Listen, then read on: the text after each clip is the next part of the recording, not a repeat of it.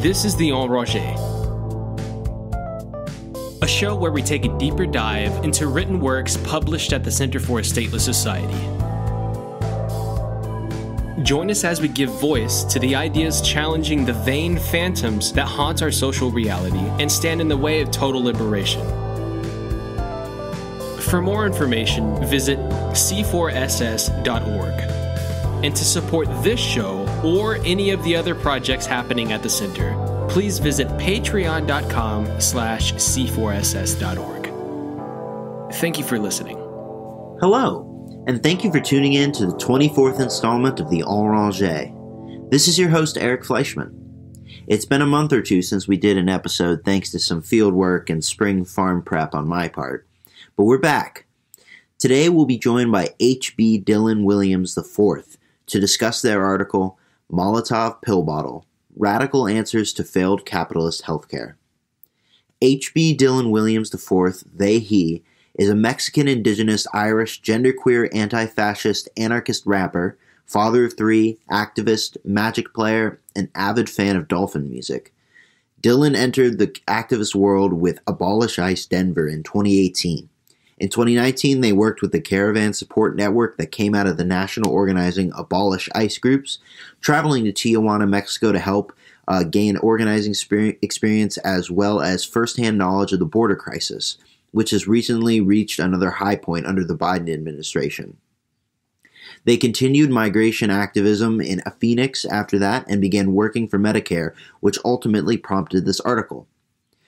Through this time, he has developed his philosophy incorporating insights from organizing, still a student of modern monetary theory and agorism with a lot of different sympathies. Find their Instagram at Rage.Incarnate. Do you prefer HB or Dillon?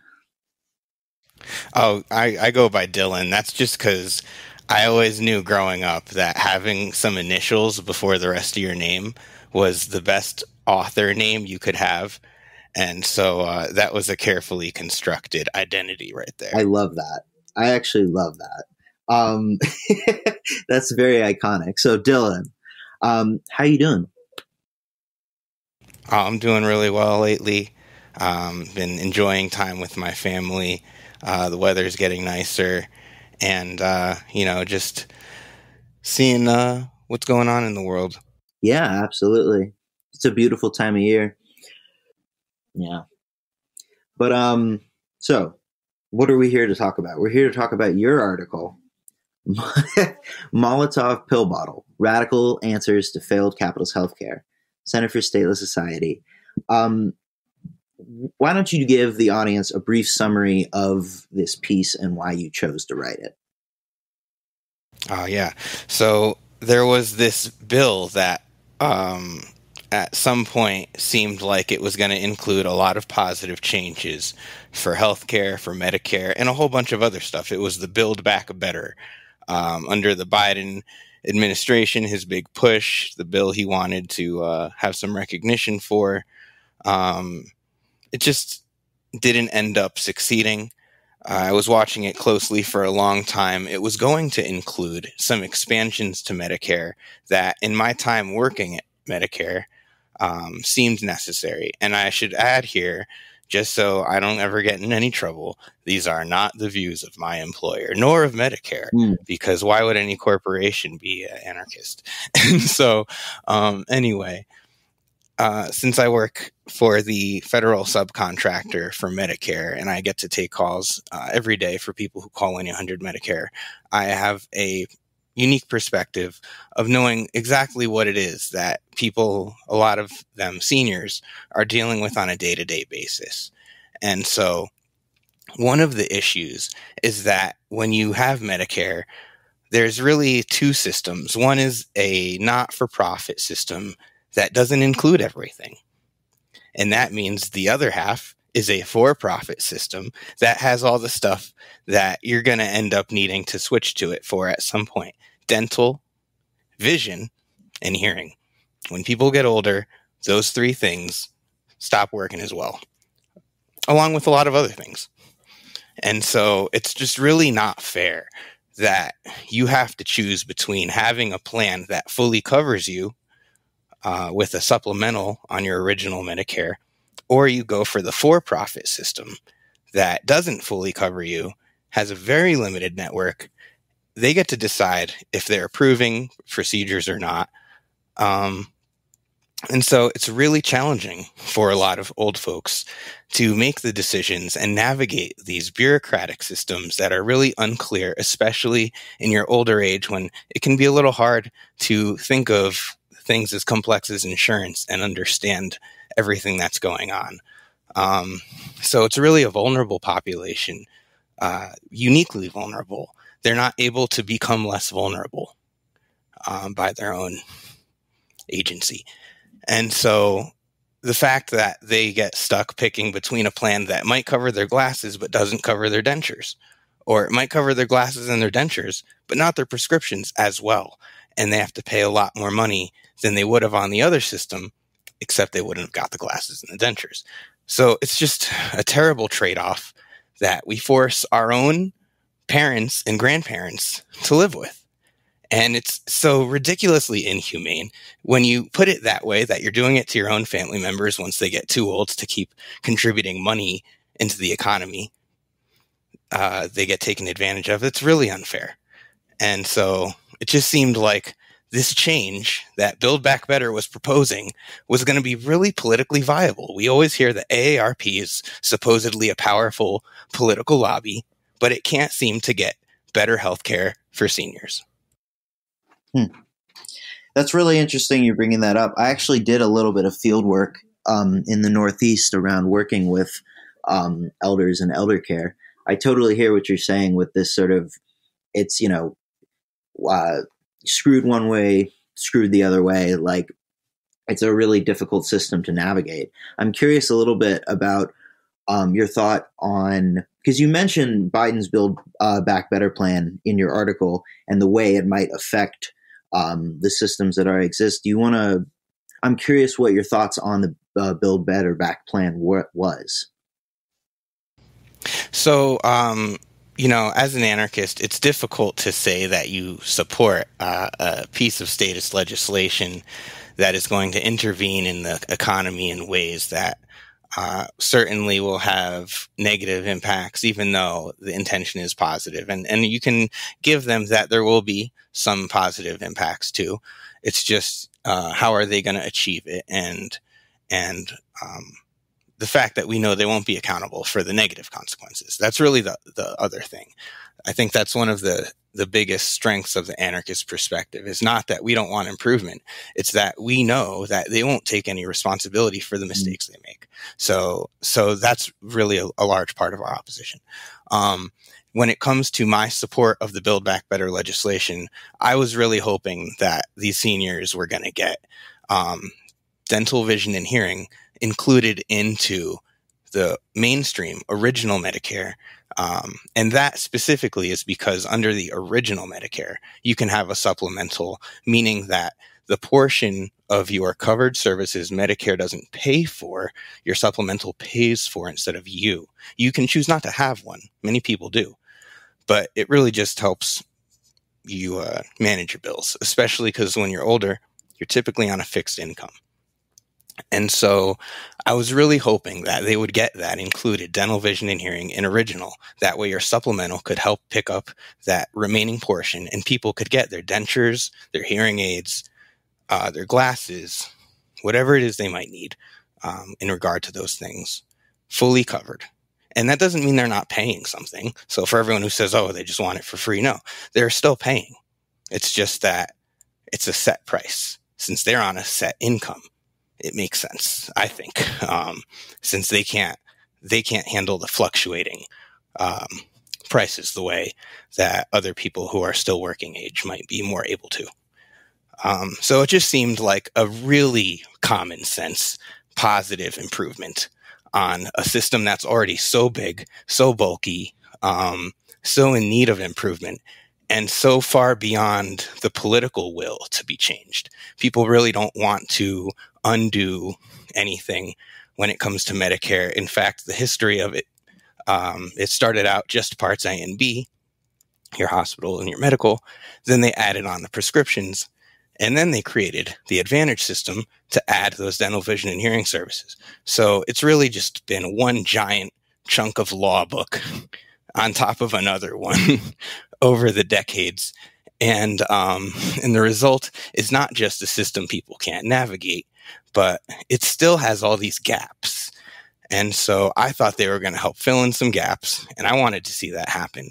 The thing that ended up happening was they negotiated away almost everything other than negotiated prescription drug prices, which is something that the Veterans Affairs has had for some time now.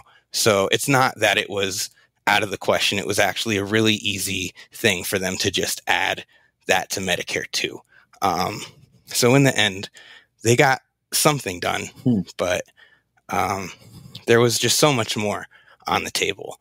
And that is really what led me to say, okay, if we can't even expect the smallest improvements out of the government that should have been politically supported across the board, there's old people in both parties. There's old people who like every politician has parents who, if they're not on Medicare, they, someone in their family. And everybody's going to be old someday.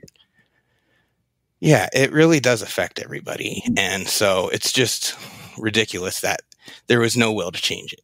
And so I said, okay, well, this thing has been addressed before.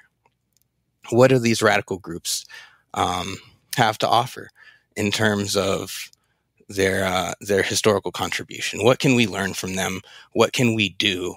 And then once I started looking into all of that, then it became clear that there are some specific strategies that really depend, regardless of the context, we can look at these and define them as different strategies. And that could be useful so that no matter what context you're in, there might be a tool available that suits your needs. And what are these groups? Like you mentioned in your article, Black Panther Party, Young Patriots, early Jewish communities. I'm interested to hear, when you say these groups, what do you specifically? Oh, yeah. So the Black Panthers were one of the biggest and most influential, and that's because they had a model of revolutionary service. Mm-hmm. They believed that there were things that needed to be done before the revolution happened. And that put a sense of urgency that other groups didn't seem to have. They had a community-centric praxis. Mm-hmm. So they went to the community and said, what do you want? What do you need? They didn't impose an agenda. Mm-hmm. That's also something the Young Lords did. They're a Puerto Rican group. Yep. And while they're, and I think it's safe to say they're a lot less known than the Black Panthers are. Yeah. They did a lot of similar things. Arguably, they were more intersectional, and especially at a time when Black feminism was in its earliest stages, there was not the language of intersectionality. And so these groups were really building it, mm-hmm. not just from the ground up in terms of activism, but they were building the ideology from the ground up. And they were themselves from these communities. So there was no weird outside leftist white savior, we're coming to help you and feel good about it type thing. It was, we're all helping ourselves. The Black Panthers were a mutual self-defense organization that started in Oakland in the 60s in response to police brutality that was rampant. At a time when the cameras and TV didn't show that, it was still so well known because of how rampant it was. And the Young Lords, similarly, were actually a gang in Chicago. And they radicalized politically because of police brutality and different things that would go on.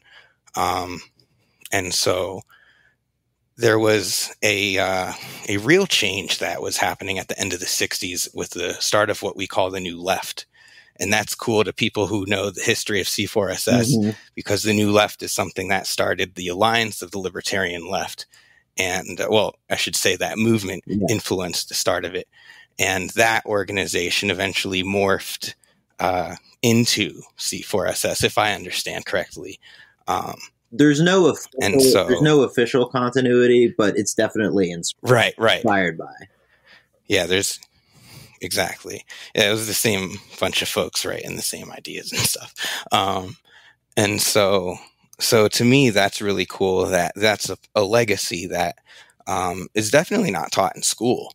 That all these groups took it upon themselves, and even though they weren't anarchist, I think they had a very anarchist praxis. They were Marxist, but they disagreed with Marx about the lumpen proletariat. They believed that that was the most revolutionary potential, the group with the greatest revolutionary potential in society, because it was the least invested in capitalism. That's all my. I absolutely adore the theoretical writing of Huey Newton because of the way that he challenges Marx on so many things and comes to a conclusion that is so close to like anarchism with his like communalism and communalism. So continue. I didn't mean to cut you off. There was just one group I didn't want to leave out here, who was a really big part of that initial, what we call the Rainbow Coalition, where the Panthers and the Lords in Chicago, even though the Panthers started in Oakland, they moved and spread out to a lot of cities. And they were in Chicago. The Young Lords, I believe, started in Chicago. And then, from my understanding, members of the Young Lords gang in New York heard about this radicalization. They had not initially all been interested, but then when the police brutality continued, I believe there was an especially heinous event that really triggered it. The group said, okay, we're going to start looking into all this stuff. And so it's interesting to me that it was actually the lumpen proletariat who became these active groups and took their community on their backs. And so then the next group that I didn't mention yet is the Young Patriots. Yeah. And they were Appalachian whites who moved down from the mountains into Chicago. And because they were so ethnically distinct, they had different dress, different accents. So they were culturally distinct, and they actually understood themselves as something of similar to a nation in a way, not in an explicitly white supremacist sense, but there were elements that were definitely nationalistic, and they had the Confederate flag as part of their symbolism. And so they organized in Chicago, and they really were dealing with the police brutality as well. And so one of the things that Fred Hampton did in Chicago was go to these different groups. And the Panthers, there's even video of this on YouTube you can find, where the Panthers came in and talked to the Patriots, and there was a tension over the flag. And I think I've seen ultimately the Patriots. I'm sorry, go ahead. No, I think I've seen this. Yeah, but continue. Yeah, and ultimately, the Patriots and the Panthers had a lot of common ground about the needs of their community. They were both poor, mistreated by the police, and in need of a lot of basic things, especially healthcare. And so that was something that they could organize around. And the Panthers accepted at some point early, not immediately, but at some point early on in the relationship, accepted that the Patriots were using the Confederate flag as a symbol of national unity that represented their distinctness from the northern Chicago culture that they were now in and felt oppressed by. And so they accepted their use of the flag. And interestingly enough, later, the Patriots got rid of the flag and said, we understand how it looks. We don't stand behind those values. And we stand with our black and brown brothers and sisters. And they actually said, I believe, I'm paraphrasing, but they said the South will rise again, this time in solidarity with black and brown people. That's cool. That's interesting. I didn't know about that part. Yeah. And so the reason we're bringing up Black Panther Party, Young Patriots, Young Lords is because you've outlined in your article these six distinct strategies for accessing healthcare. And the first one is the creation of alternative institutions. You want to talk a little bit about the sort of alternative institutions that those groups like initiated, especially in the realm of healthcare. Absolutely, and I'm glad that you brought that up, because the Panthers taught the Young Lords and the Patriots, as well as other groups I'm leaving out. I forget the name of an Asian group that they organized with as well. And so the Panthers went into the hospitals and the universities, and they made relationships with doctors and medical students who were going to be doctors soon, and nurses, all types of medical staff.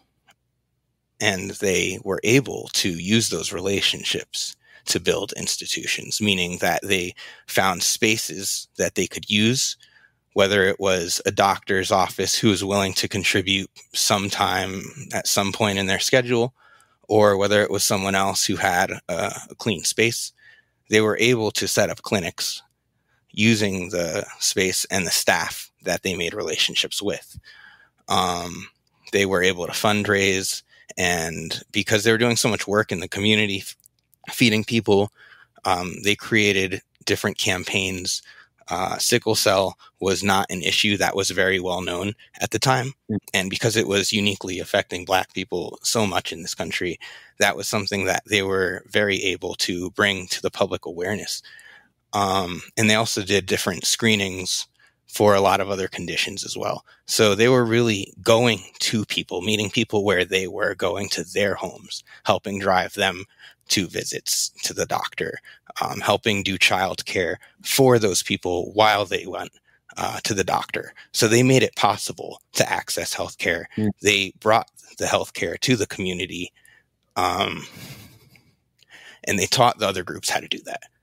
So that's how they specifically built alternative institutions. Now, there's more ways than that, of course. And later I'll touch on some other groups that are doing work now that we can look at. But there's definitely, I think, a very observable template of you start off networking, you find out what people need, you make sure it's what they want. That way you have their support. Any actions you take, any resistance you face, you have their support. Then you're able to build further relationships, because now when you go to all those other doctors and medical students and whoever, and you're saying, hey, I have this idea, something I want to do, you can say, oh, and all these people I talk to in the community want this, need this, we can help them. So you're making it real. Yeah, absolutely. And so they would set up clinics unto themselves, which it leads into your second example of, the strategies for accessing healthcare, which is the expropriation and repurposing of needed equipment. Did the Black Panthers and Young Lords utilize that to build their own? So the Young Lords did utilize that strategy. I don't know of any specific stories in my research of the Panthers expropriating equipment, but I do know specifically that the Young Lords they did that for a tuberculosis screening van that would go through different neighborhoods in New York City, but it would always avoid the Puerto Rican ones. And so they noticed this. Everyone who needed those screenings noticed this. And so they actually spoke to the people who drove that van. So even though they were expropriating the equipment, it wasn't against the voluntary consent. They didn't kidnap the people in the van to do that. So I think that's a good libertarian distinction worth mentioning, that they actually cared about the agency of the workers in the van. They didn't think it was okay to violate that. And so they had them bring the van to their neighborhood, and they had already told the community they were going to do this at a certain day and time. So they had a line of people waiting, and the newspapers wrote about this. This became well known, that even though the media tried to smear the action of the Young Lords, there was no removing the fact that there was a lot of people waiting for those screenings when they got there. And that obviously showed, even white people could see that's just plain, discrimination. Yeah. And what do you mean by expropriation specifically? It's a popular topic in anarchist circles, what that means. Right. So expropriation can mean stealing. It can mean borrowing against the will of the owner for a period of time. And I think that's what the young lords did. It is my understanding that the van and its workers returned everything, the equipment, and then the change was made that the ambulance now took a route into the Puerto Rican community. So that was the long-term victory of that one-time action. That was something that they could move forward with. Yeah. In terms of, I'm sorry I didn't exactly fully answer, like, what does expropriation mean? So in terms of the stealing, it can mean stealing equipment. And while I know C4SS is an officially legally sanctioned nonprofit that cannot advocate any illegal activities at any time, and that is not what I am doing, we are discussing the economics of what happens when equipment is expropriated. And when that happens, you completely avoid the acquisition cost of that equipment, which can be really high. In many cases, you may not be able to acquire it because there might be laws about where that equipment has to be when it's delivered. I'm not sure about that, but that seems like a reasonable guess. And so in any case, if you can avoid that acquisition cost, then you've dramatically decreased the cost of access that people really face when they go to get that care. Now, if you have an x-ray machine, I mean, I don't know how you'd steal a whole x-ray machine. I think those things are pretty big. Yeah. But if you had a whole one, then you could give the x-rays away, or you could just charge the fee associated with the time that the tech takes so that you're compensating the worker. But you would be able to avoid the other fees. And this point about the economics of expropriation bringing the acquisition cost to zero is something we will return to later, just so people know. Okay. And so, moving on, that was number 2. So number 1 is creation of alternative institutions. Number 2 is expropriation and repurposing of needed equipment. Number 3 is demanding more of existing institutions via occupation. Occupation is also a hot topic word in anarchist circles. Do you want to talk a little bit about that? Oh, yes. And we're going to stay with the young lords here because there were multiple occupations they did. One was of a church that really inspired their use of the tactic further when they succeeded. And they had also pre-discussed the occupation with the pastor at the church. And so there's a lot of interesting tactics they use. So they occupied Lincoln Hospital in the Bronx, which was at the time known as the butcher shop. People would go in there and come out worse. And it was, of course, the hospital in the Puerto Rican part of town. So it was underfunded, understaffed. And so the outcomes of medical procedures there were dramatically worse. And there was, of course, another traumatizing, triggering event of somebody dying a needless death that people decided they were going to occupy the hospital. Now, previous to the Young Lords occupation, the Health Revolutionary Unity Movement, a group of hospital workers, had already done their own activism, and I believe it was a strike, if I'm not mistaken now. And so they had been pushing back against the low quality and standard of care there. And so the Young Lords discussed their plans with them. So the whole staff, or at least a significant portion of the staff, was on board with this occupation. So the Young Lords were going to be going in armed, making demands, and the staff was not going to be resisting.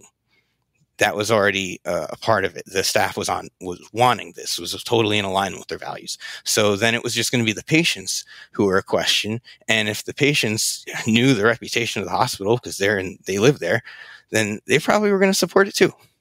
So they did this occupation. The police were outside. It lasted, was it 6 hours? It was less than a day. And what's really cool is in that time, they made all these demands about a community-based review board that you could hold the hospital accountable to. There were a couple of different things about the rights they wanted to guarantee, but one thing they specifically created was a patient's Bill of Rights. And we now have, in law, a patient's Bill of Rights because the Young Lords fought for that on that day. Wow. They wrote it down. They said patients are entitled to these set things in their care. And then when the police started cracking down and wanted to come in and clean them all out, they put on the lab coats because the staff was Puerto Rican too. So the Young Lords dressed up like the doctors and the nurses. And when the police said, okay, everyone who's not a Young Lord, come out of the building, they all went out of the building. Wow. And then they escaped. It's like a heist film. Yeah, it's literally the original heist. And it was for the coolest reasons. Healthcare. And so, yeah. And we all know that movie, John Q, where Denzel goes in and holds up the hospital and is like, someone's getting my kid a heart transplant or whatever it is. And you're thinking like, Denzel, what's the odds that there's a little tiny heart waiting for your kid anyway? I'm on your side, but yeah, that was how are you going to do it? Oddly specific motivation. Yeah. Yeah. And so, so I'm probably leaving out a whole bunch of things that I wanted to include, but I can't touch everything. So yeah, the Young Lords used occupation to demand better standards of care. And even though the hospital still needs work to this day, that was a dramatic improvement. And the Patient Bill of Rights is a long-standing victory we all enjoy. And so that's really something that they really should teach that in school. Yeah, for sure. So we talked a little bit about creation of institutions, demanding more of existing institutions. Let's lean into economics again. Your fourth strategy for accessing healthcare is free or at-cost production and or distribution of needed medicine, supplies, and equipment without regard to copyright. I'd love to hear your thoughts on the role that copyright plays in the current healthcare crisis, and then also how groups like Four Thieves Vinegar, who I think are fucking cool as hell, are working to circumvent it. Absolutely. So copyright is a version of fencing off the thing that people want to get to. So capitalism, rather than expanding people's access and driving costs down and improving the quality of what people want, they deny access to increase the costs and lower the quality in a monopolistic fashion. And specifically, that's the dynamics that are happening is monopolism. And so IP is just a capitalist defense of monopolism. Now, there's people who might believe that because capitalism is a system that works the way they may want it to, that they like, that IP helps serve that purpose. And so for them, they don't see a conflict. The denial of access to any given thing is not an issue for them. It's certainly not a moral issue. And so for me, because I want to see the increase of people's access, I believe that profits, while nice, are like a useful tool to drive costs to zero if possible, or at least to get it as close to that as possible in the existing context. So I believe that there should be the full freedom to use any recipe for a medicine.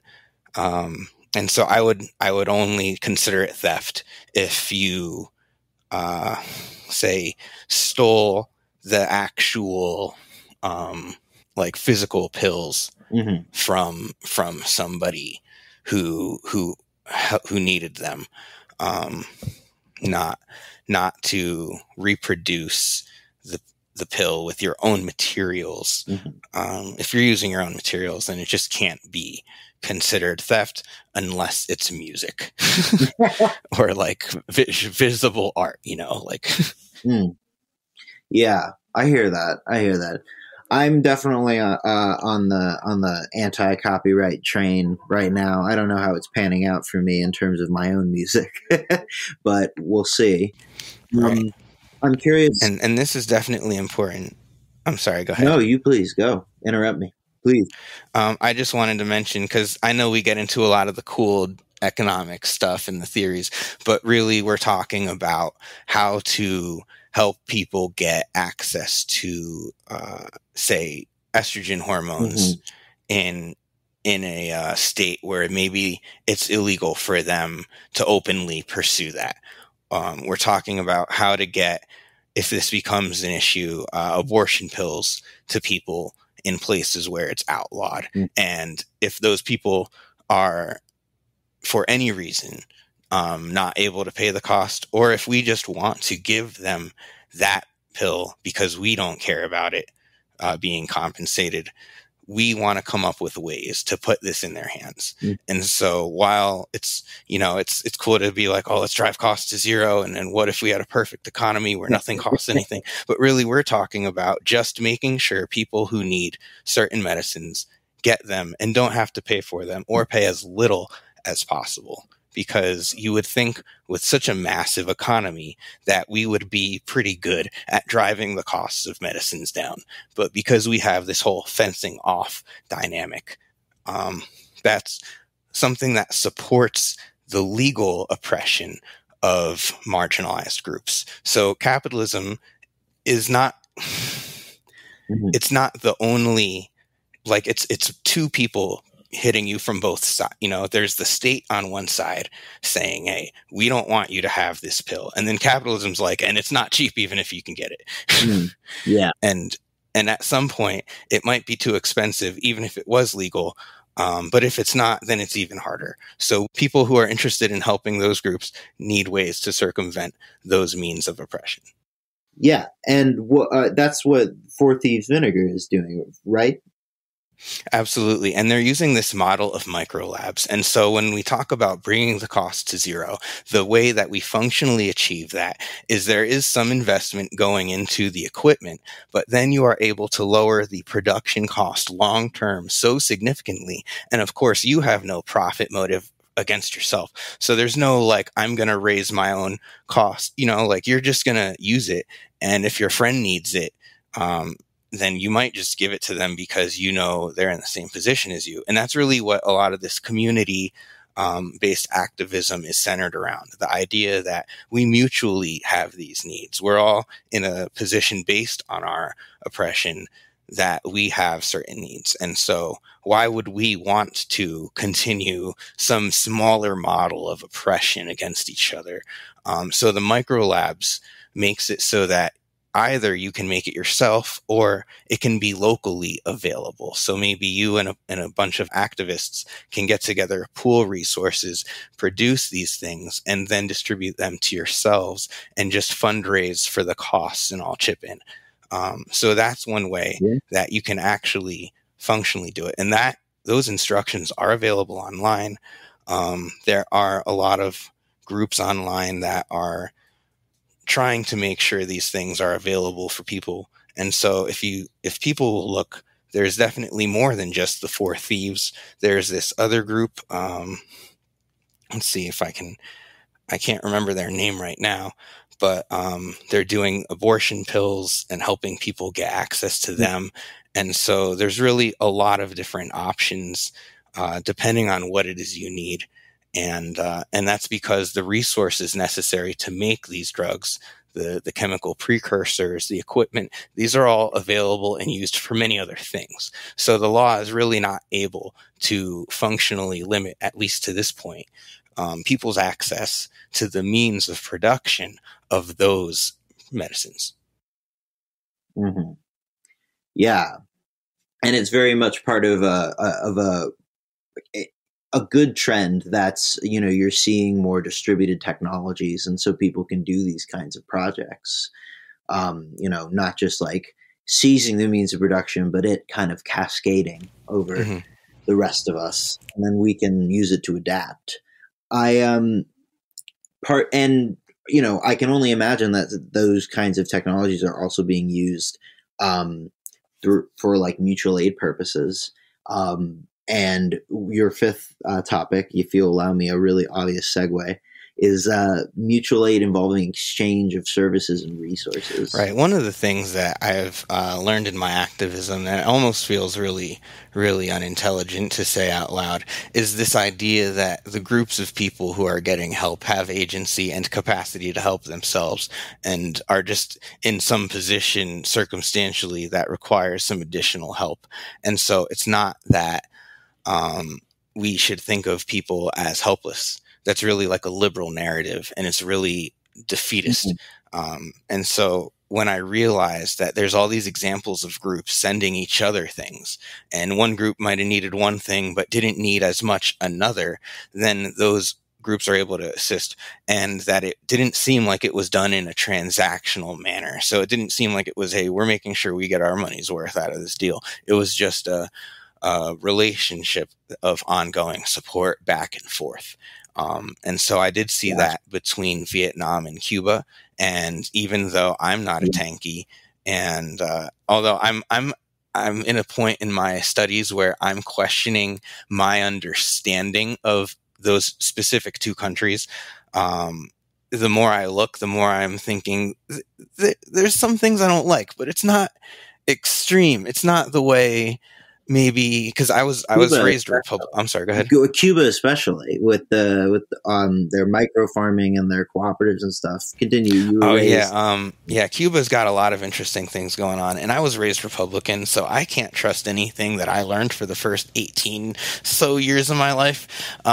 So basically, I'm in a position where I still suspect that I wouldn't want to live all the time in these countries, but I start to wonder, are they that different from the way that America is and all the problems we have? You know, is it a pretty like almost elitist Western view to look down on other countries when we're America and we have homelessness that is rampant in our cities? So how dare we think, oh, those Marxist dogmatic authoritarians over there abandoning their people. It's a weird position. So anyway, even though I'm not tied down to Cuba and Vietnam in terms of liking them and everything they do, I think it's a pretty good example of some friendship going on. And maybe you could say it's just a nationalist gesture or something. But there's other nations that did it, like the Irish and the Choctaw. And I don't think those were gestures. The Choctaw had just gotten to the end of the Trail of Tears. And that was a journey that, for anyone who's not exactly aware, was when American soldiers moved Choctaw people from where they had lived for however long, historically, hundreds of years, if not longer, by foot. I believe it was several weeks or even months of walking. The small children and the elderly had to keep pace with the younger people, and that resulted in the death of many small children and elderly folks. And so the Choctaw had just endured a historically painful genocidal event in their people's history and heard that the Irish were starving, and turned around and donated them money. And the Irish were suffering, of course, from a imposed famine by the British, because even though the potatoes weren't doing so great in Ireland, the British had already taken all of the usable grazing land for the cows. There was tons, literally tons of meat being shipped out of Ireland to England. So Irish people were starving just because of English oppression. There wasn't not enough food. And so the Choctaw recognized this, and in like an incredibly early act of solidarity, there's no Facebook. You can't say this was like virtue signaling. They sent what little they had. And so more recently, the Irish have supported different indigenous nations. I believe it was with COVID vaccines and tests, and different resources. And so there's definitely an ongoing relationship. And it shows that these different groups who have been at times in need are still able to help each other. And so we shouldn't look at mutual aid as basically as just a euphemism for charity. It's not. It's actually a relationship. Yeah. I couldn't agree more. And I always love hearing these stories about Ireland because they always have such a great solidarity with other nations like Palestine and, like you're saying, indigenous peoples. I do think it's interesting the way you're talking about the sort of exchange that is mutual aid, but it's also, it's not just, it's not charity. It's just giving and receiving and giving and receiving and giving and receiving. And so, we've talked about mutual aid. What about your the number 6 thing, which of your healthcare access strategies, which is the use of mutual aid involving the lending of zero interest loans, another topic close to heart for many mutualists to obtain capital. You particularly talk about Proudhon's Bank of the People, which is a really interesting concept, where, quote, the moral need for the interest rate to be zero or for loans to be at cost of administration, so a nominal fee at most, I really think strikes at the heart of some of the mutualist concepts. So I'd love to hear what your thoughts on Proudhon's Bank of the People is or was. Definitely. And I'll definitely make sure I keep it, I'll tie it back into healthcare too, because I know it sounds like it gets a little away from it, but we're talking about ways to acquire the resources. Because access means that you have to go through these physical, practical steps of getting the stuff, getting the people. So I wanted to make sure that I was, able to see exactly how that's possible. And since I had already previously wrote a piece about my idea for anarchists to apply the insights of a school of thought that supports zero interest loans, that's like my shtick in the anarchist world now, is to convince anarchists to abandon this holdover Austrian theory that we've randomly inherited from very questionable sources. And so here it is. Proudhon, 200 years ago, was talking about how we could abolish interest because it's immoral. It's not necessary. And if I'm not mistaken, was it Bastiat who was arguing for? It was another famous libertarian thinker of the time. And they had this really interesting debate about the morality of interest. So Proudhon's theory, argument was that if it ever was justified, which is possible, maybe in the past, maybe economically things weren't structured very well. And so if you gave someone a loan, you really needed to charge interest, maybe even with the way that states worked. Maybe it was just not possible to do the zero interest loan. But he said now, and this was 200 years ago, and he was looking at the affluence surrounding him and saying, nowadays, the wealthy country we live in, we should be more than capable of doing a zero interest loan. That's not even a big deal, because we're not saying it's a grant. You're getting the money back. So why should somebody else make money off of your labor? Because that's what you're getting the loan for. So basically, he was kind of like taking Marxist principles and just applying them financially and saying, if you're getting a loan so that you can start a business and, build a factory and do work and then make a product and sell it to people and contribute to the economy, like we all say is such a good thing, then why are we going to hinder people by charging them interest? We just want to get the principal back. If we get the principal back, then there's no loss and the economy gained a business.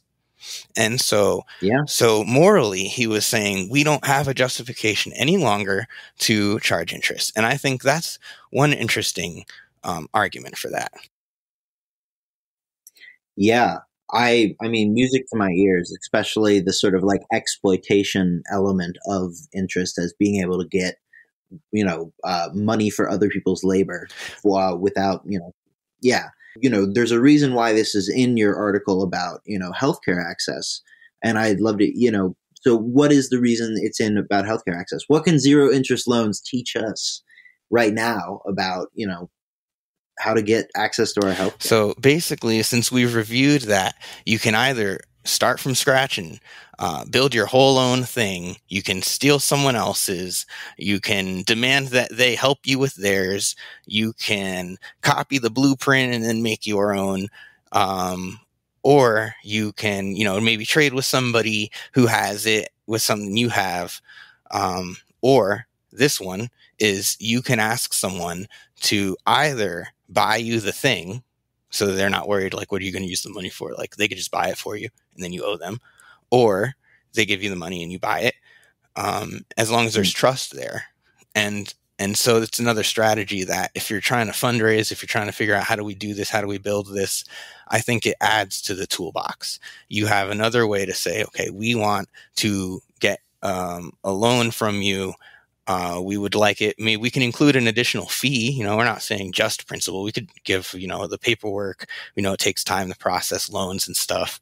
But if there's someone who's interested, just like in the past, the Panthers showed there's doctors who are willing to help people. Doctors have some money. There's other medical staff. You go to all those different people and you ask for a 0 interest loan. You're not saying you're asking for just free money. You're saying you're going to pay it back. Maybe even with inflation adjusted, like you could add in whatever little negotiational things make it more palatable. But essentially, that's one thing you could do. Another thing is this idea. I kind of went into it more in a different article, but the idea that you as the people can create, just like Proudhon said, the bank of the people. You can create your own bank of the people. And that's because the same argument Proudhon was making about the morality of a 0 interest loan. Fast forward 200 years later, and a school of thought called modern money theory, headed up by Warren Mosler and Stephanie Kelton, if you've ever heard of them. Stephanie was the campaign manager for Bernie Sanders.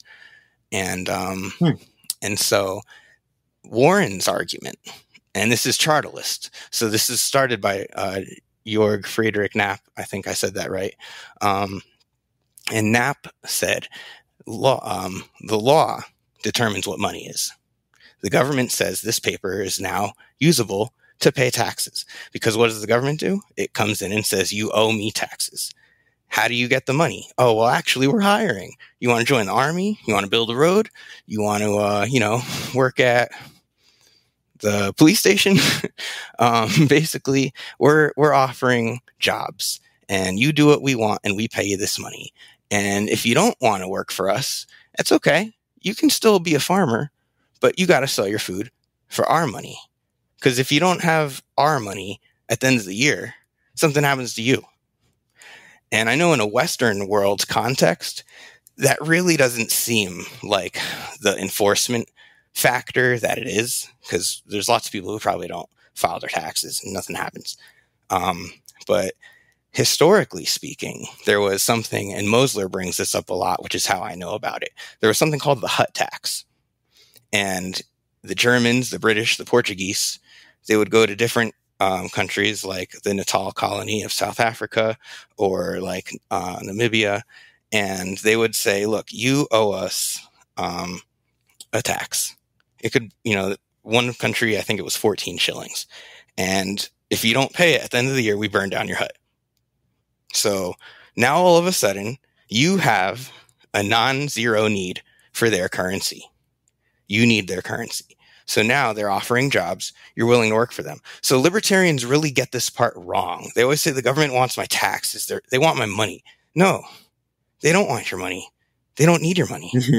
They want your labor.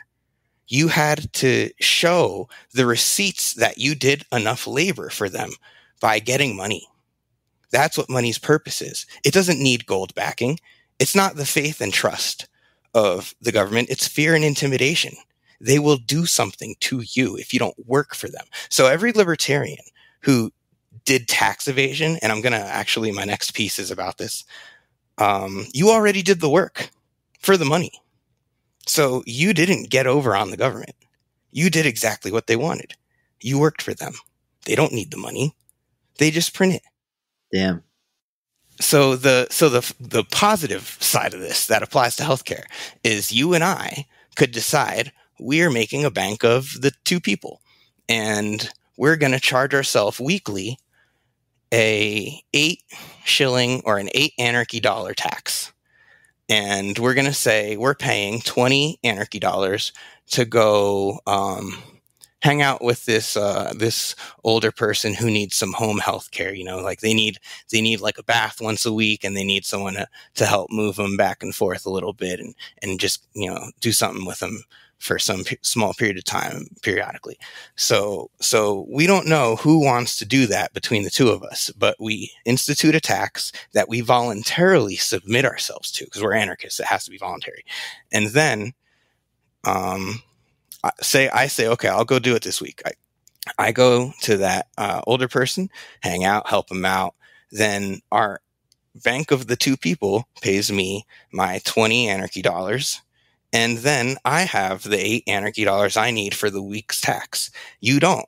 So maybe you, when I'm at the guy's place and I want to ride home, maybe you come pick me up and you facilitate me getting there and back. Maybe you do it both times. Maybe I give you the other 12 anarchy dollars. So now we both pay back our tax to the anarchy bank. It's in debt technically for anarchy dollars. It doesn't matter. We made them up. And what we really achieved is somebody got to that person and back and did what we agreed as an organization, what we wanted. So any number of anarchists, 20 anarchists, 50 anarchists, a small community could decide we're going to impose upon ourselves the 8 anarchy dollar weekly tax. We'll each decide how we're going to get our 8 anarchy dollars by the end of the week. And we're going to make the jobs that get paid anarchy dollars be healthcare.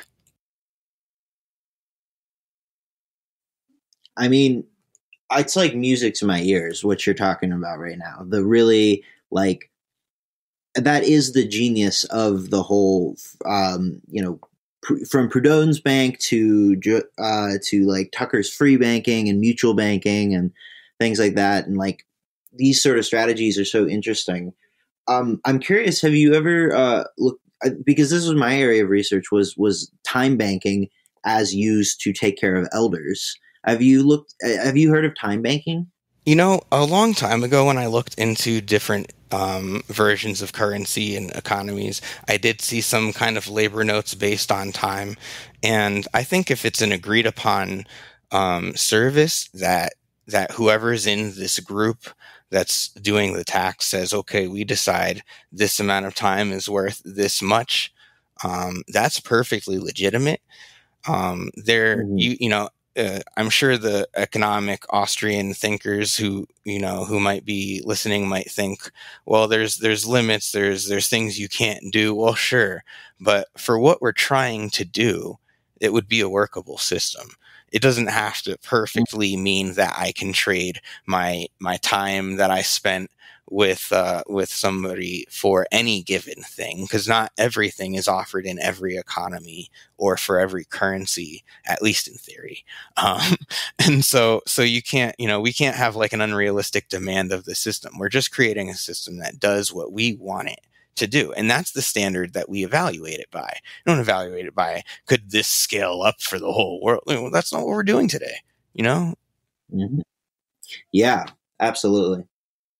Even though my work was pretty, that I looked into was time making, I think there's like a limit to that system. Like there's like different scales, like you're saying, of different projects that can happen.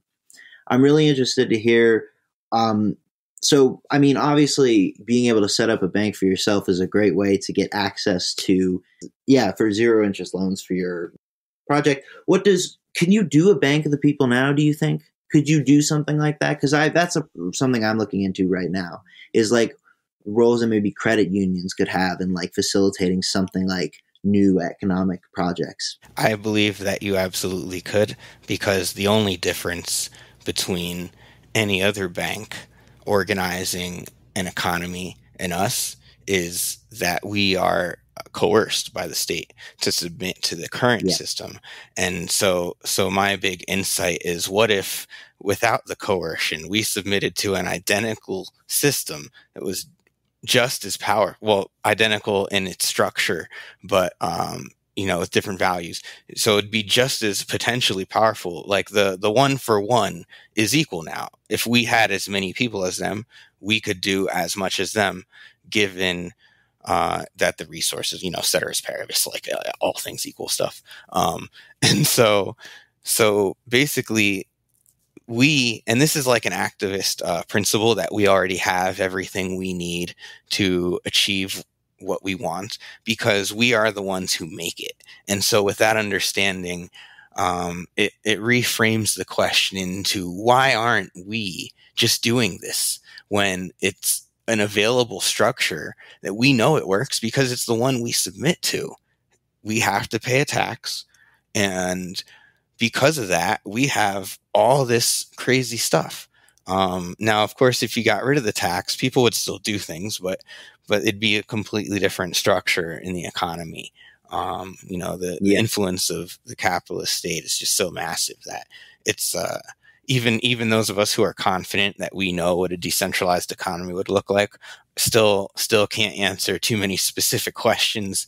If it came to, like X and Y companies collapsing, we can't even predict the fallout of a given bank. How far will that knock the dominoes? So I really hesitate to make those sorts of predictions, but I do think that we could, as long as we combined it with the tactics the Panthers did, where you actually go and talk to the doctors, you go and talk to the staff.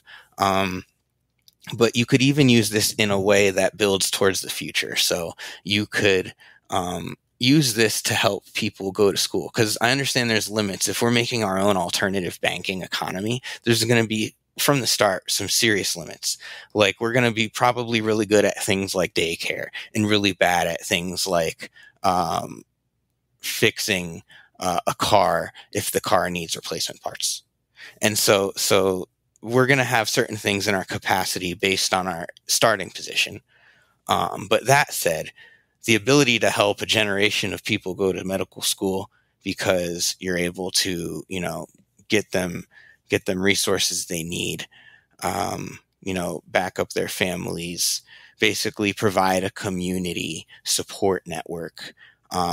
Imagine if we even focused on one area or one group of, one city to try and push extra, graduates out in any given field, by supporting families. I mean, you'd have to, I guess, predict what the kids wanted to go to school for beforehand. So maybe that's hard, but I'm sure if you did it on a wide enough scale, some people would come back as doctors, and you could build a community culture. It's not about them being like indebted to the system, but you want to build a culture where we're actually helping each other achieve these goals and not viewing it as everyone's in their own separate structure. That's one of the things these groups did really well, is when they went to people, they were in the community and they stayed in the community. And those groups who did leave lost the power almost immediately, because the power is in the relationships. The state often replaces those relationships, and corporations do too. And so we build power when we rebuild those relationships.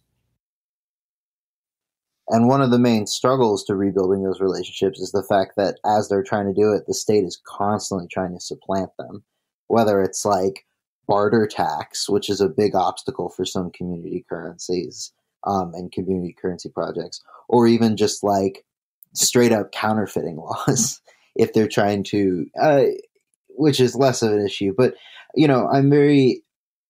I'm interested also to hear how you think it intersects with agorism, because I feel like agorism really, especially in the sense of like creating and defending an alternative economy, would be really core to something like a modern Bank of the People. And you're an agorist, definitely, right? And it's so funny that you mentioned this, because I've been working on a piece that really analyzes agorism from an MMT perspective and really reframes it, kind of eliminates the flack, the stuff that's not correct anymore, and emphasizes the stuff that was always correct about it.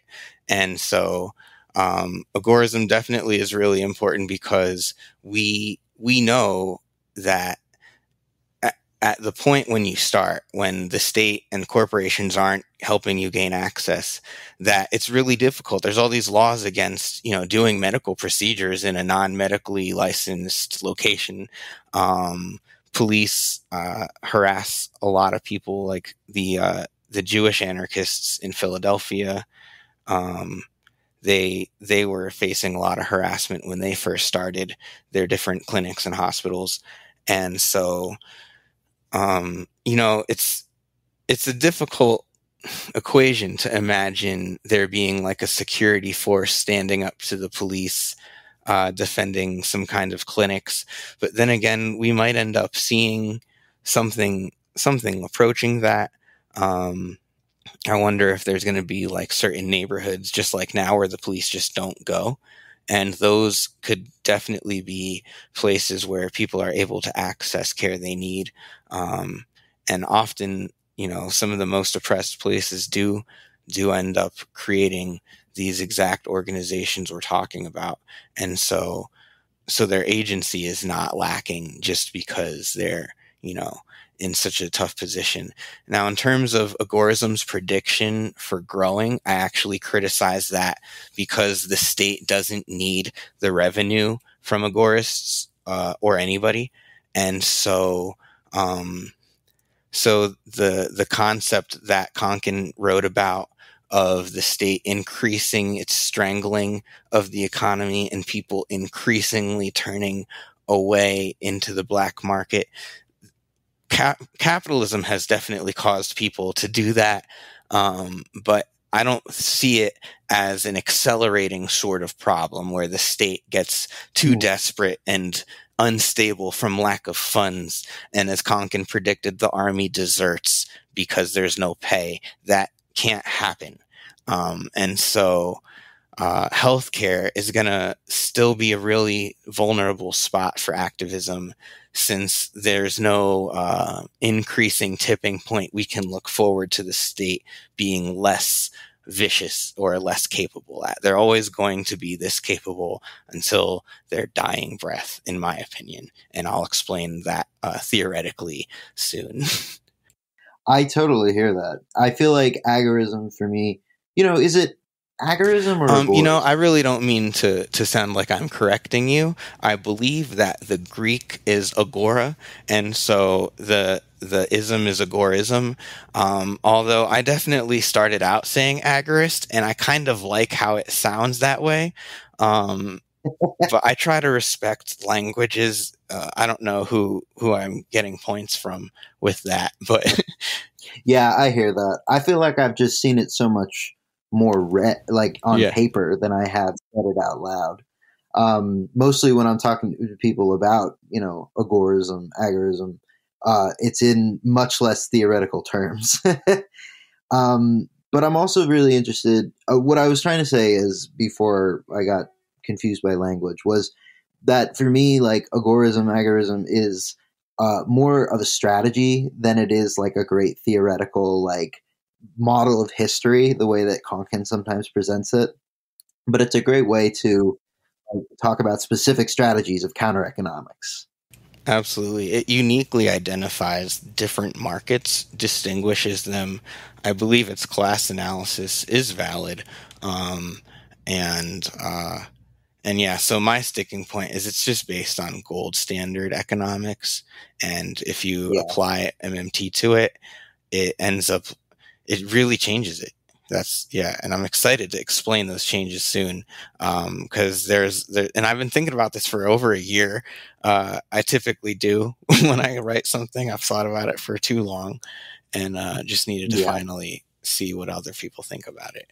Well, I'm really excited to see that article, because I almost got thrown off at first, because I've done a lot of writing and reading on mutual banking from like the individualist anarchists and, the time-based currencies with Warren and stuff. But I really have not looked into modern monetary theory much.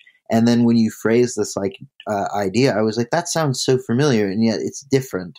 And I can't trying to adapt my brain. So I'm really interested to see more of that. I'd actually would love at the end to ask about some books on modern monetary theory that perhaps you could recommend to me and the listeners. Absolutely. But MMT takes the moral issue that Proudhon brought up and puts it in a financial sense and says because the government is a monopoly issuer of currency, it cannot run out. And therefore, it is the sole source of money in the economy. All public debt is surplus in the actual economy.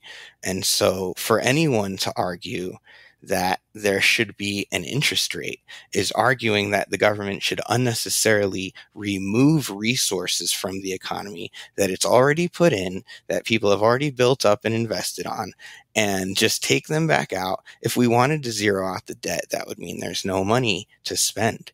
So there has to be money in the economy. An interest rate is not a moral issue. It's just a completely not necessary. We don't need to collect the money back. It just drives up the cost of doing things, which is what the loans are for. And so it really just takes an accounting perspective and says, you only do that because there used to be a gold standard. There isn't now. We don't need it anymore. That's really interesting. I could talk for hours about this, but we've reached the end of our 6 categories of strategies to access healthcare.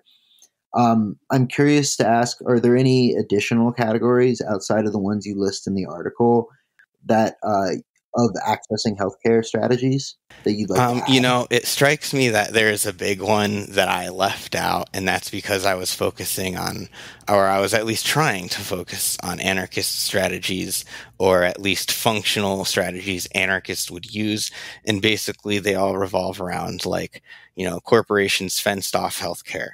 So you can either, sneak in and steal it. You make your own, all those things we discussed. The Marxist answer is you unionize all the workers of the people inside the place and then get them to, or hope they agree, to make access available to everyone. And that's, for what it's worth, I can say that I know healthcare workers in this country. I think they're uniquely vulnerable, if that's the word, to unionizing. I think they're recently there was this legal issue where a nurse made an error. The drug they gave a patient was misspelled, and so they gave a different drug, and they killed the patient.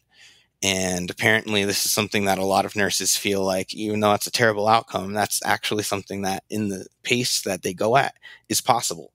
A lot of them felt like they really could have made that mistake themselves, and the government tried to charge that nurse with murder, and I think they didn't get. I don't think they were convicted of it, but I felt at that time, because of my awareness of my wife as a nurse, it really seemed like nurses were gonna start going a lot harder on the strikes, because during COVID they started striking for better conditions. So we've seen that even though we associate organizing and unionizing and striking with Marxism, we've seen that's really what nurses have started doing at hospitals. And so if there was an effort to unionize them, or if they had an effort to unionize that was greater, I think that could be a potential solution, because the whole system really does rely on them. So they could shut it down overnight if they wanted to, and they just don't, because they're really afraid of, consequences, losing their job and stuff like that. They all got medical debt, student loan debt from getting the medical degrees. And so that's one thing worth mentioning, that organizing and unionizing could still be viable for this specific issue. But that's not something that is uniquely available to anarchists. So we can't necessarily, unless we just wanted to all become doctors and then fight for unions or something, we can't exactly do that overnight. Yeah, I'm a big union guy myself. I feel like I definitely lean towards incorporating more worker power kind of concepts into market anarchism and such. And also, interestingly enough, the hospital down the street from where I live unionized, like last year. It was like a big thing. Yeah. Wow. Well, I'm curious. So we're talking about like immediate things like, unionizing and such. What are some other ongoing like healthcare alternatives happening right now? We've had a lot of historical context, but let's talk about now. So now there's a lot of activism around the border. A few years ago, there were, and it's happening now still, but back when I was involved in it, there were thousands of people coming over the border, and they had just journeyed from Honduras, from Nicaragua, from El Salvador, and they were really like a lot of people had colds. A lot of people just had, some kind of illness or ailment, or maybe a little small injury, some type of, foot thing going on. And other people just had been walking for so long, and maybe they had a doctor's appointment or a dentist appointment scheduled that they, had to just miss or needed some care. So there was a lot of people who came and needed some kind of care, especially after such a long journey. And there's so many groups helping those people in Phoenix, in all these cities along the border, and in Mexico too, especially in Tijuana. There are a lot of different activist groups, Mexican-based activist groups. There's one anarcha-feminist group in Tijuana. They have a location that is really taking in a ton of people and giving them support, not just medical support, but legal support. And so there's so many different groups that are like Cosecha, Border Angels, that are specifically helping migrants. And it's really needed right now. And that's a group that there is, of course, agency among those groups. There is organizers who came with the caravan themselves.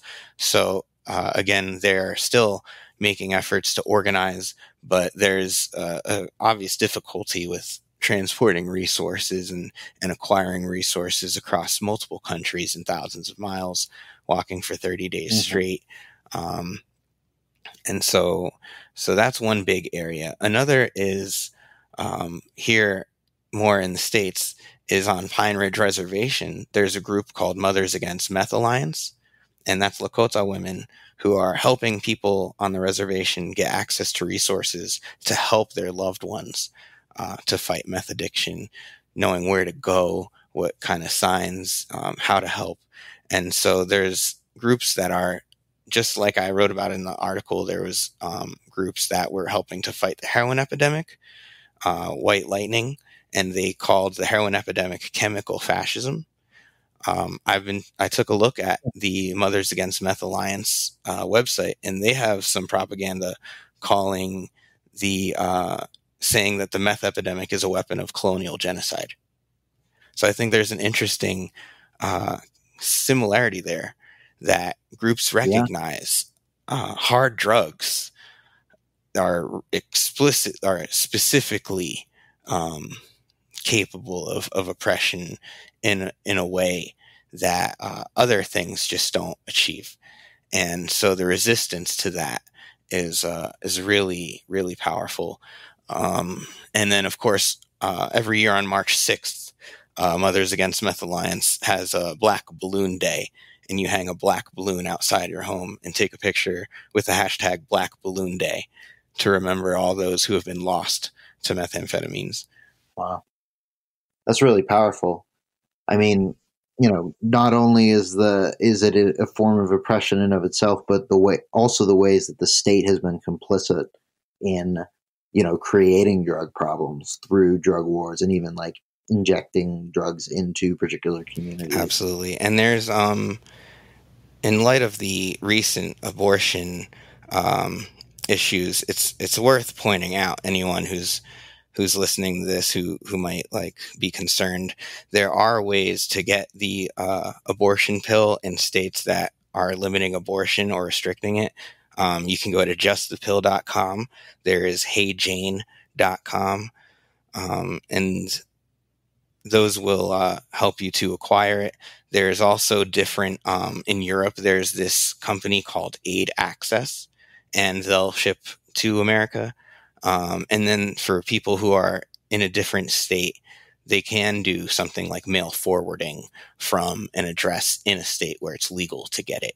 And so there are a lot of activists working around abortion access.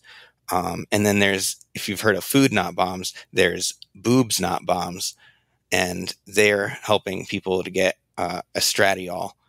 So you can look up instructions on their site.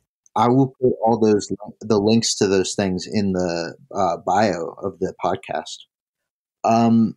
So I have one additional question based more on your own background. You've talked a little bit about how you've worked in Medicare and particularly working, chatting with people. So I'm curious, what are some unmet needs that particularly anarchists ourselves can do to build power that aren't already being done? Or that need to increase? One of the biggest things that I hear people talk about that they can't get on original Medicare and usually can't even get on Advantage, it's just like nobody wants to do this, is home health aides. And people will call in and say, hey, it's not that I can't move around. It's not that I'm, completely confined, but it's really hard to do certain things. There may be certain tasks that are far more difficult for them than others. And so the option to have somebody help them typically is only approved by Medicare if they're in a position where they really can't do anything for themselves. And there's a huge spectrum for a lot of different people with a lot of different conditions about what you can and can't do and when. You could have a good day and a bad day. You could be strong one day and the next day you just can't do it. And so I think it's just really unfair that there's such a strict medical requirement. And, it can include things no one wants to do. Like people might need you to help them to go to the bathroom, or they might not be able to bathe themselves, and they need that. So honestly, if we're looking for ways to build community that no one's going to say, hey, I don't want you to do that, I don't want that, why aren't we thinking about helping our parents and our grandparents and our seniors who are no longer able to financially contribute to the economy, but are still needing dignity? Another thing is medical transportation. If you're in a mobility device and you have to call the ambulance isn't designed to fit your mobility device. So what happens is they take you to the hospital without it. They also do not pay for emergency ambulances to transport people back to their house because it's not an emergency anymore. I know that's like a ridiculous justification. You're like, well, it was. Well, yeah, of course. And in any emergency, why would you need to go back to your house? Like, would you have the last pill in the country for your condition? Like, so there's no condition where it's able to get someone back from the hospital home. Maybe asterisk that. Maybe there's some condition, but in most cases, most people can't. And so, if anarchists are going to step up and say, hey, you need to go to the hospital and you don't want to pay $1,000 for the ambulance, what if we help people? And of course it'd only be in situations where they didn't need the immediate ambulatory care. So, maybe that's limited, but maybe we could also fundraise for an ambulance. The Black Panthers did it. They actually had ambulance service in one city. Not every service that they did was in every single city. But they did have an ambulance. Yeah. So that proves it's possible. We can acquire it. We can figure out how. Ambulances exist. So we can get our hands on one and use it and help people. Or just a similar vehicle. Right. And you need the staff specifically who can do the emergency, immediate, like EMT level care. That's a little unique to their role. And then, of course, there's things like daycare, because people still need help getting to and from appointments and not having to bring their kids.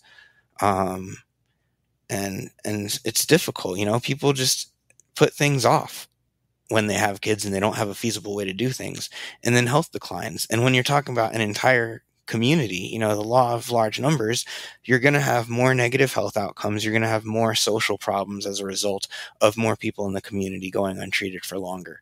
And so when we as anarchists step up and say, hey, we want supply to meet demand, we want to help you get to where you need to go. And then if you need to come home, there's someone to call, because Uber's, not reliable, and taxis are expensive, and ambulances are really expensive, and people don't know where to turn, and they call Medicare. And a lot of times Medicare says, sorry, that's not covered. That's it. Got to call somewhere else for help. We can't send you a ride. So, I think that's a huge opportunity. Elder care, home health aides, people are dying for home health aides. So many people.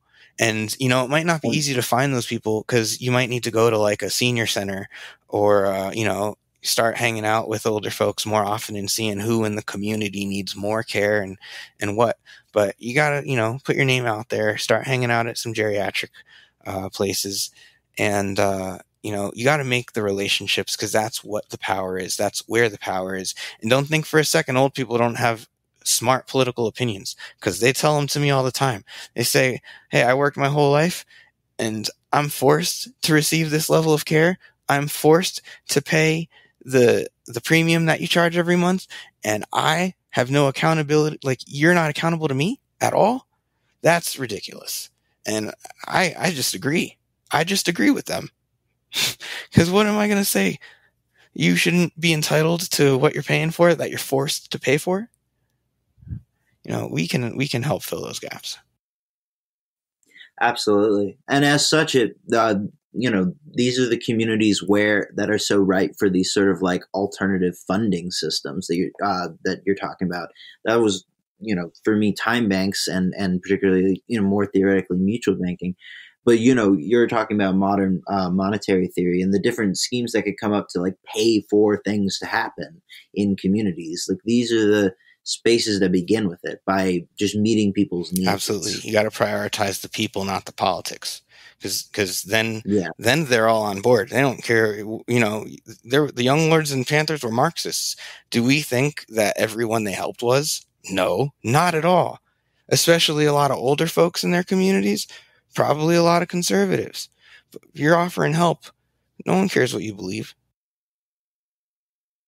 Yeah. And that's the basis of it is whether it is counter economics or whether it is just sort of this like relational building, is it's so much not this big theoretical thing, but just, what do you have? What do I have? How can I offer it? How can we negotiate voluntarily, as opposed to giving into this shitty system? Right. And that's just a tiny mention of this other thing.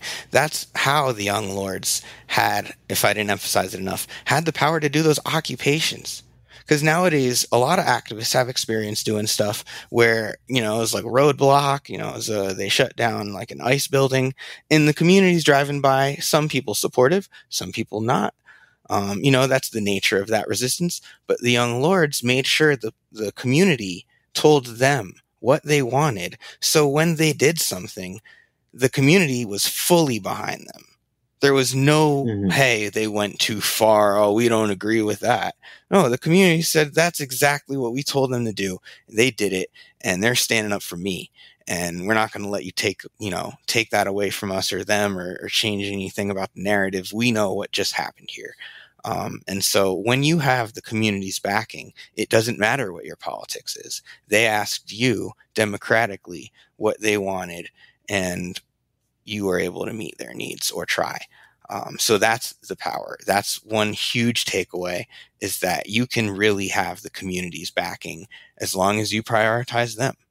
And that's something that's so missed in all kinds of politics, whether it's libertarian or, even leftist politics, where it's trying to bring these sort of big schemes in, and less, but it needs to be approached more like, how can I get you what you need? Like, that's whatever the people are going to be for, is getting what they need. We get mad that the state oppresses us and takes away our ability to do all these things, and we forget to just do those things. Do those things. Yeah. And then, face the state oppression, of course, but then you're actually doing the thing that you were upset the state was taking away your ability to do.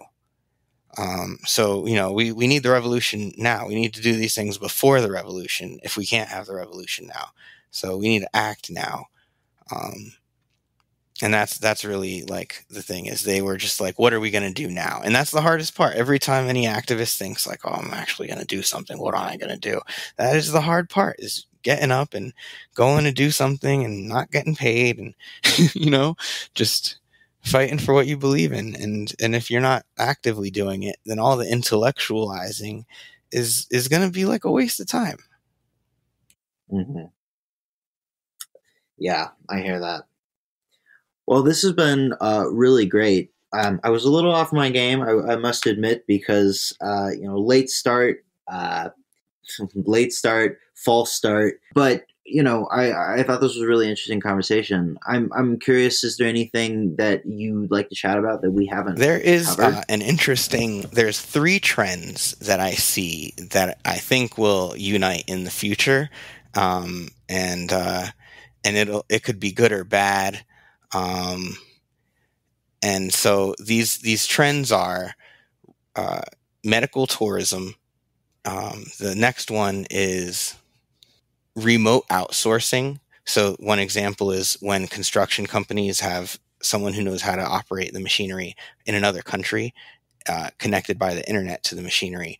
And so they're able to do multiple jobs around the world in the same day, from one location. So remote outsourcing is one, the other one that I said. And then the final one is, surgical robotics. And so I think what we're going to see, because there's already medical tourism that kind of goes along with people needing to go elsewhere, to the black market, for their services. And so when these 3 trends combine, people will be able to get surgeries from any physician in the world because there's a center that has the surgical robot in their town or city. And there's going to be a competition between domestic medical staff, at least domestic surgeons and doctors, and foreign surgeons and doctors. In other countries, surgeries cost 1/3 of the price they do here. And so if the robotics, and the advantage of the robotics is that they make smaller cuts. They actually can use cameras in locations that allow views that give the surgeon a far better perspective of what they're doing. So they can not only see better, they can make smaller cuts. Patients have quicker recovery times and less risk of complications because the cuts are really small. And so the issue right now is cost. The robotics is not cost competitive with surgery in the United States. But elsewhere in the world, I believe in India, I was researching, surgical robotics are almost as cheap as surgery. And compared to surgery here, they're 1/3 of the price. And so once we have a way for a surgeon in India who's just as qualified as a surgeon in America, but charging 1/3 of the price to do the same life-saving surgery using a robot that's better than human hands in the States, people are going to be getting more affordable, or at least if we keep capitalism's grubby hands off of it, people will be able to get more affordable services with less waiting time. And there will be a almost like a competition around the world of doctors. I think that will negatively impact the American output of medical graduates, because there will no longer be a financial justification for the amount of debt. So either the years of schooling will have to decrease or the cost will have to. And it's difficult to imagine those educational institutions lowering their charges just because the medical industry is changing. And so I really do see people having greater access, or what's going to happen is the healthcare companies will just completely control all of those machines. They'll hire all the doctors from around the world and pay them, whatever wage just barely keeps them working without, helping. And it'll basically recreate the system we have now. And so that's one possibility, is it could go negative or positive, but I believe the future will be doctors from anywhere in the world doing surgeries on people who are also anywhere else in the world, with those surgical robots. And maybe that's a good thing or a bad thing, depending on if we get universal healthcare and what form universal healthcare possibly takes. It ultimately comes down to that, which is the reason I'm with you of having some interest in Marxism, is this sort of question of who owns it, who owns the means of production, who's controlling it. And so much of that has to do with the state, and will have such a mediating outcome, a mediating role in deciding what outcome, whether it's we just have the same system again, or something like a truly interesting and competitive and global, maybe post-capitalist economy. And that is possibly the future of universal healthcare in this country. I think it could just end up being basically another iteration of what happened when the healthcare marketplace was created under Obama. Gotcha. So just more power to those corporations. They'll basically create a system where everyone's insured, but you're still in an HMO or PPO. They still decide if and when you can get what services. There will still be co-pays. There will be better plans and not as good plans. So everything that's bad about the private healthcare system now, they will just scale up to everybody, because that's the only politically feasible solution America is interested in. When we talk about healthcare expansion, the healthcare companies that finance all the campaigns say, okay, how are you including us in this? How do we still make money on this? Because at no point are we going to not make more money on a change. Yeah, because God forbid. Yeah, we're not making enough. Well, I would love to talk with you longer. I really would, but I'm running out of time on this free trial software. Oh, I see. And, but I would love to chat with you again sometime. Very interesting. Lots of things that I hadn't considered before. But, for other people who listen and thought that this was interesting, what are some ways that they could find your work? My writing, I always put with C4SS.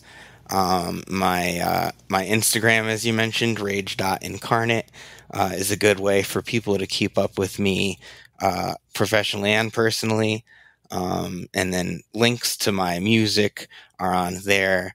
And so that's basically the best ways to keep up with me. Hell yeah. Well, Dillon, thank you so much for coming on the Orange. Oh, it's been my pleasure. Thank you so much for having me, Eric.